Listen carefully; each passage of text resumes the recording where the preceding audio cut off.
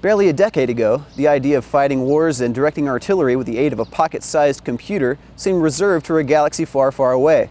But on today's battlefields of Afghanistan, one soldier is boldly going where no man has gone before by developing a program capable of this and more, wielded from the Apple iPhone. Tactical Nav, it's an iPhone app made obviously exclusively for the iPhone. It basically combines three components: a compass, a map, and a camera. And all three functions are based around the military grid reference system. In a society in which an increasing number of people own GPS-capable smartphones, Springer developed this program as a means of placing would-be expensive technology in the hands of the everyday soldier for about $6.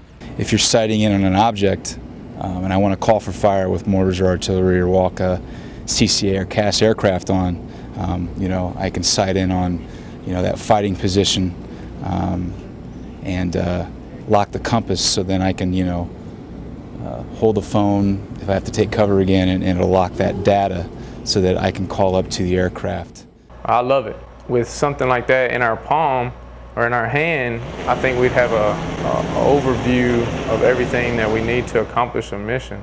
Despite Springer's own investment of more than $30,000 in the development of this program, a chance at saving the lives of soldiers in the field far outweighs the cost. Hopefully this has an impact, a positive impact and an effect on the soldier, on the Marine, on the service member. And if it saves one person's life, one service member out on the battlefield, then that one download, that one purchase has paid off.